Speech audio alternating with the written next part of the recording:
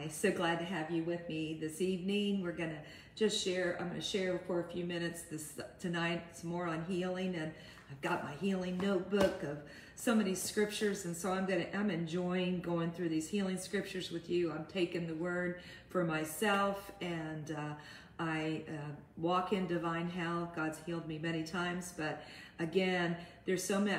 I have been praying. Yesterday, I prayed with quite a few people yesterday that needed healing, and you want to share your testimony with people. People need to hear about how Jesus has healed you and how you take the word for yourself. So what the Holy Spirit led me to talk tonight from the book of John, and this is about one of the miracles. And it was so interesting because the Lord wanted me to minister on this particular passage. And Pastor Kevin was speaking on Sunday about, that God doesn't, Jesus never saw them, we would call them miracles, but he was just doing the works of God. And that's where it comes from, this scripture here in John chapter 9. So let's go to the word, and we're going to read this.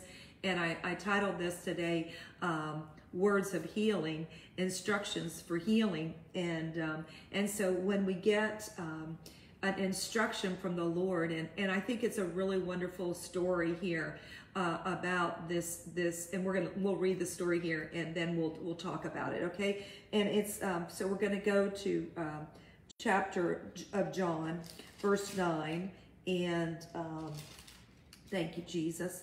And it's the story, thank you, Jesus, about the blind man. And we're going to read from chapter 1, John chapter 9, starting with verse 1. I see you on there, Helen. God bless you, sister. I'm going to talk to you later. And as Jesus passed by, he saw a man which was blind from his birth. Okay? And his disciples asked him, saying, Master, who did sin, this man or his parents, that he was born blind? So immediately they thought that it was a sin issue, that is why that man was ill, okay? And Jesus answered, neither has this man sinned, nor his parents, but that the works of God should be made manifest in him. I must work, Jesus, these are all Jesus' words, I must work the works of him that sent me. While it is day, the night comes when no man can work.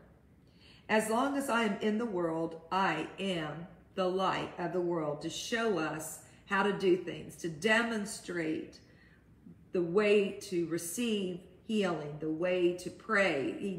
Jesus was a demonstration of he corrected us. He showed us things that needed to be changed and things that the Old Testament said, and then he would give light. He is the light. He still is the light, but he's in heaven now. Amen. And so when he had thus spoken, what he did is he spit on the ground, and he made clay of spittle with the spittle, and he anointed the eyes of the blind man with the clay, and said unto him, now go and wash in the pool of Siloam, which is by interpretation sent. And he went his way therefore, and washed, and he came back seeing. And the neighbors therefore, and they which before had seen him, that he was blind, said, is not this he that sat and begged? And some said, this is he. And others said, he is like him. But he said, I am he. Therefore said they unto him, how were your eyes opened? And he answered and said, a man that is called Jesus made clay, and anointed mine eyes, and said unto me, go to the pool of Siloam, and wash. And I went, and I washed, and I received sight. Amen. And so in this story here, think about, now you've got a problem with your eyes, or you're blind, and Jesus goes to the ground and spits into this dirt and puts it and rubs it in and anoints a man that has an eye problem. He puts this ointment, this dirt and spit on his eyes. Amen. So, I mean, it seems so contrary. The point is to what you would do to heal your eyes. But the Lord knew what he was doing. Amen. And I think sometimes the instructions of Jesus to us to do something for our healing, they seem contrary. They seem ludicrous. They seem, how could that be?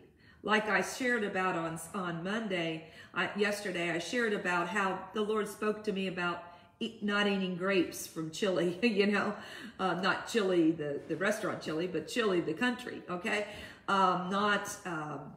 Told me not to eat, he told me to eat more beans, okay? Told me to sweat different times. He's given me instructions, amen? And so those can be, you can be praying and seeking the Lord for your manifestation of healing. And here this young man, or he had been blind from birth, Jesus himself spits into that dirt and rubs the area, the eye that can't see, and he rubs it with something that would seemingly to the natural mind think, that's going to make it worse. That's not going to do anything but cause him more pain, right? But no, Jesus, what happened was when he did it, then he said, go. What was his instruction to the young man we just read? He said, go and wash in the, I'm reading from John chapter 9, verses, this is verse 7. We're talking about the healing of the blind man at the pool of Siloam. And he said, so go and wash in the pool of Siloam. And he went, and so he did what God instructed him to do. He went his way, therefore, washed, and came back seeing. Amen. A young man blind from birth, Jesus spits into the dirt, does something and rubs his eyes,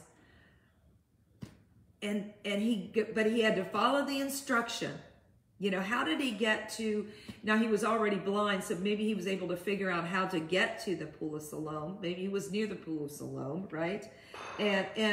But the point is that Jesus will have you do some very unusual situations that are going to bring about your healing, okay? And they are the Lord Jesus is the healer, and he knows your makeup. He knows you inside out. He's the one that created your DNA. He knows, he formed you before there was any days, before he knew you in eternity past. And so he knows better than science what is going on in your body and what is the best remedy to bring about a miracle for you. Amen. And so, in this situation, Jesus gave this instruction. He did an unusual thing. You've got to get out of your natural mind of what is going to bring about healing. Amen. Now we're going to go over to Mark 11, and Pastor Kevin ministers out of this a lot. But you can't see sometimes how unforgiveness can be blocking the full manifestation of your healing. You can get over it because the Bible says that, if you don't forgive other people your debts, then God can't forgive you your debts. So I felt like there's some scriptures today that the Lord had not wanted me to go over. So let's go to Mark 11, and we minister from this about, from Mark 11, a great treatise on faith, hallmark scripture on believing God and trusting God. So we're just going to read a few lines of Mark 11, and we're going to start with verse 22, and it says, Jesus answering said to them, have faith in God. For verily I say unto you, that whosoever shall say to this mountain, You have to speak to illness. You have to speak to symptoms. You have to speak to depression. You have to speak to pain. You have to speak to it. You have to speak to a spirit of grief to go from you. You have to do this. He's given you authority in the name of Jesus. And I was praying with someone this morning, and as I was praying with them, the Holy Spirit said, what happened is these demons came in masquerading as grief, masquerading as being sad over a situation that happened.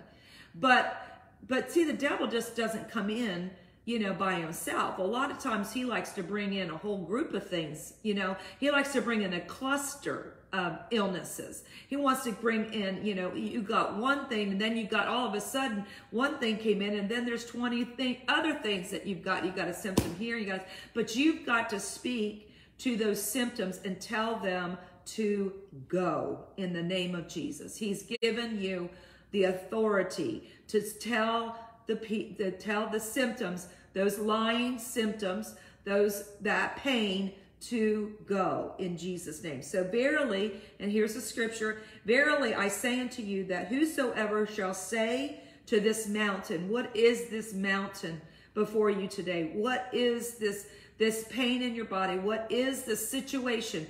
And I just right now I want to say that there might the manifestation of these symptoms or this outworking of attack in your body may be again some things that have been allowed in your mind that have brought about some situations. You want to take your thoughts captive to the obedience of Christ. You must take your thoughts captive. That means when you realize that Satan's trying to get you in unforgiveness or in speaking against a body of Christ, or gossiping or speaking ill or having anger towards your brother, right? You can have anger towards a brother or sister in the Lord. And the devil just wants you to get over into his camp where you're speaking those things and you're entertaining anger or unforgiveness, and then he's got a door open, so then he can bring some other things into your life. So we not well, not good things. Okay. And so thoughts are so important. Let's go on. Whosoever shall say to this mountain, be thou removed and be thou cast into the sea, and you shall not doubt in your heart, but shall believe that those things which God has said, he has said, and he's given to us to say, shall come to pass, he shall have whatsoever he says. Therefore I say unto you, what things thou soever desire, when you pray, you believe that you receive them, and you shall have them. Amen? Amen? You've just got to stay in belief. No matter what situations have tried to get you out of belief. Because unbelief is a decision. And how you have to build up your belief again is to read the Word of God and get your focus back on what God says. Amen? And when you stand praying, forgive. If you have any aught against any. So examine, is there an ought? We are to, the Lord said to, I was wrestling with something the other day, and the Lord said, that's the scripture rose up in my spirit. Oh no man anything but to love them.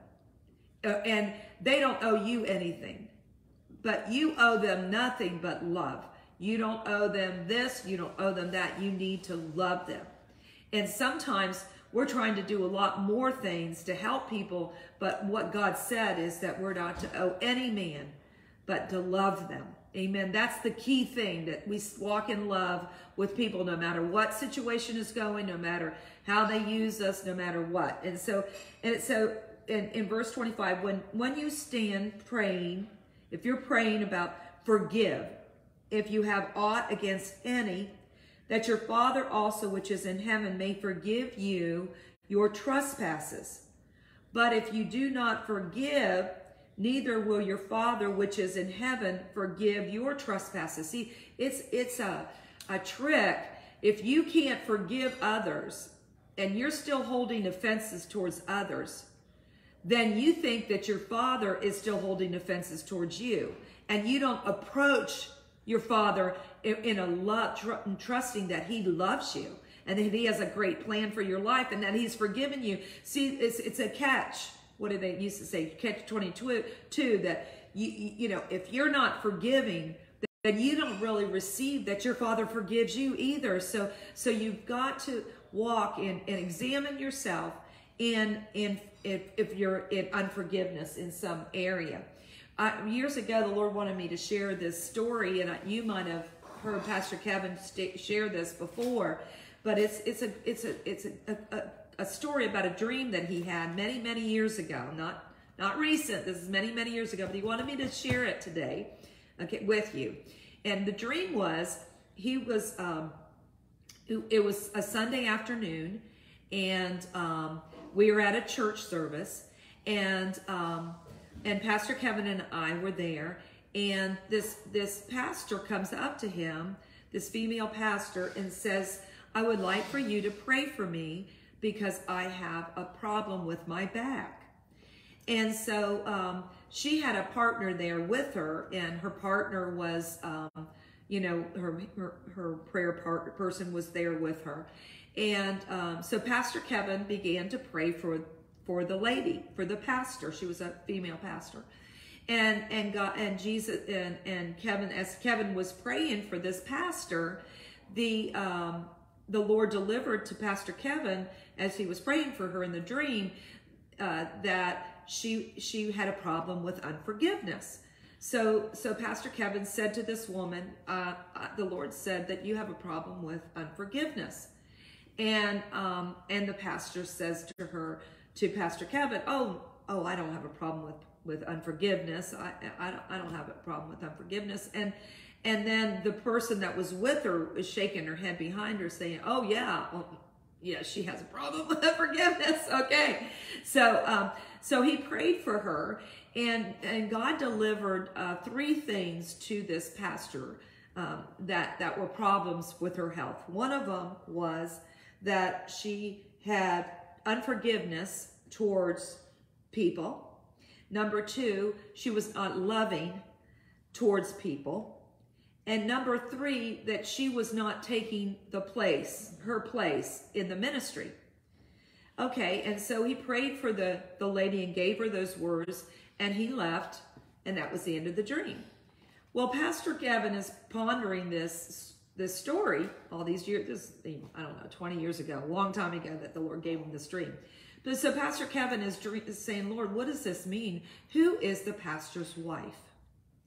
And the Lord spoke to him, well, you know, you are the pastor's wife, because the pastors were married to Jesus. Amen. And so you are always married to Jesus. And so you're the wife, the bride, right?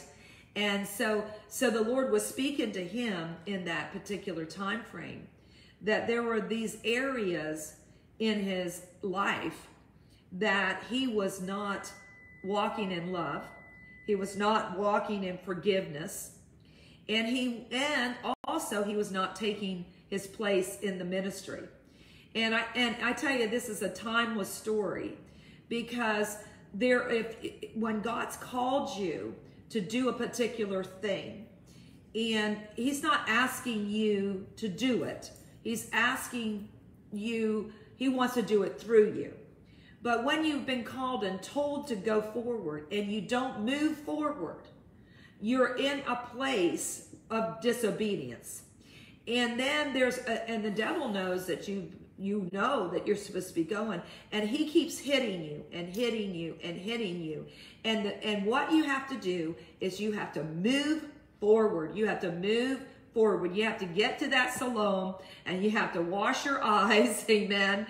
You have to do what Jesus told you to do, no matter, it makes no sense. See, if we think things are supposed to make sense. We think we're not supposed to minister if we have a symptom in our body, but that's not true.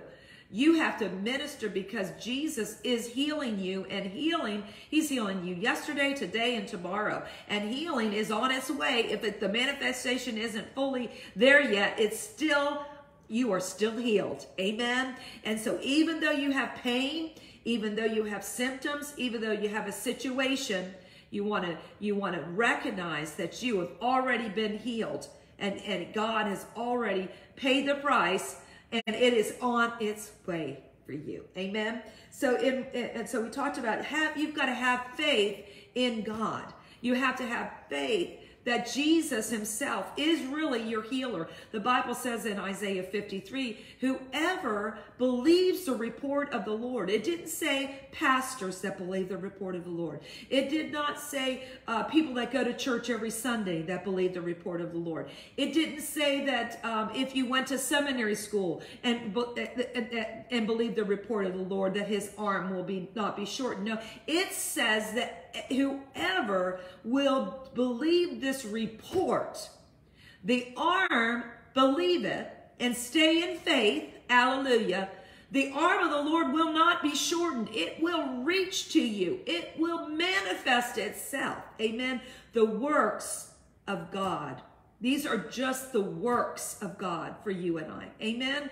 I mean, he is continuing to bring about mighty works. I tell you, we are in the place that we live daily in the supernatural, right? We live in the place of the supernatural. Behind me is a clock. It's not 8 o'clock or 4 o'clock, whatever it says back there behind me. It's stopped. But see, you can stay in the time of the supernatural works of God every day. 24/7. You just enter in to faith and expectation that God is going to meet you. Now, let's go over to Mark 16. Okay. And again, do you know how much God loves you? I was praying with this person the other day, and as I was praying with them, so many times, God will have me sing a song over a person. He'll just drop a spirit, Spirit will drop a song in my heart for a person. Amen. Or he'll quicken me by a song to a particular scripture. Amen. So don't despise songs and learning worship songs, because God can use them to speak and direct you to the scriptures. I'm looking for any way he wants to get me a word. I'm looking 24/7 for a word, another word. What do you have for me today? What do you want me to do this moment? Hallelujah. Amen. And so let's go to Mark 16 here. And this is, again, some things that are in red. So we're reading Jesus' words. And, it's a neat thing, if you haven't done that, is to go through the New Testament in the Gospels and just read the letters in red. I have my Bible as Jesus' words in red. And I tell you, it'll really minister to you just reading what Jesus said. Amen. Hallelujah. So this is Mark 16, starting with 15. And he said it to his disciples. These are the last words, some of the last words that Jesus said to his disciples. I want you to go into all the world, and I want you to preach the gospel to every creature. That means not just man, but that means you can speak, you can preach to your dog. You can pray for your dog. You can speak to your car. You know that we have spoken to our cars to start. I remember we heard Kenneth Copeland tell a story about his car being broken down, and how he spoke to his car to start. And I've got a hair on my face, excuse me. And so a few weeks later, I had a car that didn't run very well, and it was anyway in a very difficult time.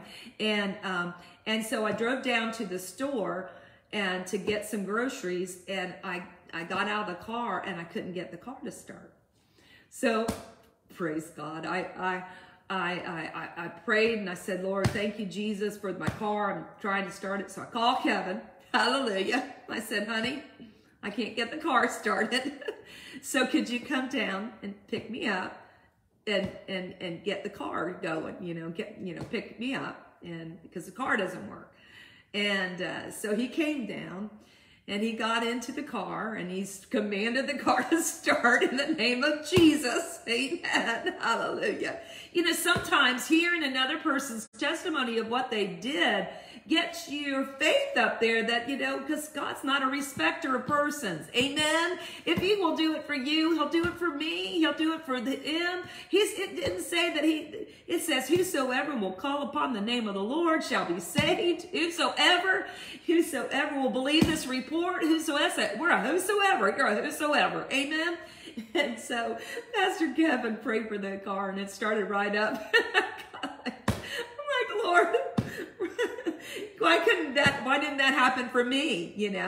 And I don't even think I really used my faith and prayed over it. I called Kevin and he met me. But you might not have a Kevin, so I want you to know that you can use your faith and you can pray and call on Jesus to heal your vehicle, to heal situations. We've had many different situations where God has healed situations and kept us and preserved us. And part of that is tithers' rights, because he promises us as tithers that we can rebuke the devourer. Amen. So when we see a situation that's unusual coming against us, we rebuke the devourer because we're tithers. Amen. So you can rebuke the devourer according to being a tither. Amen. Because he says you can, and he does. So if you see Helen, you're a tither, you should be rebuking the devourer, girl, because you have tithers' rights in Jesus' name. And so, Mark, let me read on about Mark 16. It's getting dark in here, and I didn't turn the lights on. And it says here, he said to them, go you into all the world and preach the good news and preach your authority in the name of Jesus to every creature. To everybody's day and night, whoever it is, the person in the room next to you, going down the hall, singing songs of Jesus. If you're in that rehab facility tonight, Jesus sent you into that rehab facility to pray and rehab facility to bring Jesus in, that he came in with you. Hallelujah. Hallelujah. The healing power of Jesus came in with you. Hallelujah. And even though you might have pain in your body, you can pray for some others for their healing and their miracle. Hallelujah. Do not be moved by what is going on in your body or in your life that would try to prohibit you and try to tell you that you cannot minister and you cannot give the people the name of Jesus. Amen. It's a lie. Okay. So let's go, because it wasn't by any of our works that we were saved. It was by faith in Jesus' name. It was that we have been saved and we have been healed, and it was not by works of the law. It was by believing and taking it by faith and acting on the word of faith. Hallelujah. That has brought me countless deliverances and is going to take me and bring me through many more deliverances throughout my life, because it's not going to be the last time that we're going to have a situation. Hallelujah. I mean, basically, Helen's been raised from the dead a few times already. Hallelujah. So you're never too dead for a resurrection. Great. Let's go on. I'm going to finish Mark 16. So he that believes and is baptized, he that believes on the name of Jesus and what he did and is baptized shall be saved. And he that believes not shall be damned. And these signs shall follow you, chasing you down. The goodness of God is chasing you down. Follow you that believe in my name. You will be able to cast out demonic oppression. You'll be able to cast out devils, snakes and scorpions that come against you. Bites, things happening. Amen. These signs shall follow you that believe in my name. Verse 17 of Mark 16. That you will cast out devils. You will speak with new tongues, new languages. Hallelujah. Amen. You can take up serpents. That doesn't mean I'm going to take up a serpent, but it will not be able to harm you. Amen. That might come up against you. It may stand up to you. I've had snakes stand up against me. I've had that happen before. That's been pretty crazy. But hallelujah, in the name of Jesus, we have the authority. Amen. They shall take up serpents if they drink anything deadly. I'm not going to go and tempt the Lord by drinking poison. If they drink something deadly, though, if you mistakenly drink something deadly, or somebody tries to drug you, or you take a vaccine, and because you're forced to, or whatever, you can take, I thank you, Lord, even if I took that, this deadly thing will not harm me, in Jesus' name. Amen? I tell you. Thank you, Jesus. Thank you, Jesus. It will not hurt me. We will lay hands on the sick, and they shall recover. Now, you might not have anybody to lay hands on you tonight, but you're going to lay hands on yourself in the name of Jesus. And I'm going to release my faith, and you're going to take it. Say, I take it in Jesus' name. I take my healing. Amen. Because the kingdom of God suffers violence, and the violent, the vehement that love Jesus, they take hold like Jacob. He knew God loved him. He had seen what God had done for him time after time, how he was, even though he was a supplanter, even though he did this and even though he did that, but he knew that his father loved him, that Abba Father loved him, and he was not going to let go until that angel blessed him. Amen. And did he not just bless him? He changed his name. Amen. He's changed it from Jacob to Israel. Amen. Amen. So don't you let go until God brings that manifestation for you in your life. Amen. Hallelujah. And so let's just finish what it says. So you shall lay hands on the sick in Jesus' name, and they shall recover. Now, we're not going to use a name of somebody that we don't believe in, like the exorcists and the Jewish people at that time. And it talks about in the book of Acts. They didn't believe in Jesus. They had no right to use the name, but we are those that have him in our heart, that are married to Christ. Amen. Amen. And so we have covenant right to use his name, to sign off for our healing package. Amen. Sign, yes. Thank you. I already have it. Thank you. I have all those covenant benefits. And then it says, and so then after the Lord had spoken unto them, he was received up to heaven, and he sat on the right hand of God, which is where he is now. And then they went forth, and you go forth tonight and preach wherever you can the goodness of God. You preach about him healing you. Oh, how he healed you about this. Oh, how he healed you about this. It doesn't matter that he's still waiting on the full manifestation of this. He healed you then. He healed you this, and he's going to heal you again. Hallelujah. Thank you, Jesus, because that's your God. He's the same yesterday, today, and forever. And it says they went forth and they preached everywhere, and the Lord was working with them, confirming the word with signs following.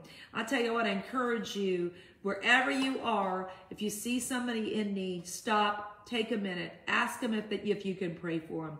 You're not the one that's healing them. It is called the prayer of faith, and that's also, I didn't share that, but that's in James chapter 5, which talks about, and if you don't have oil, it doesn't matter. Jesus didn't use oil every time, okay? You pray. The prayer of faith is what matters, and that's in John 15, 13 through 20.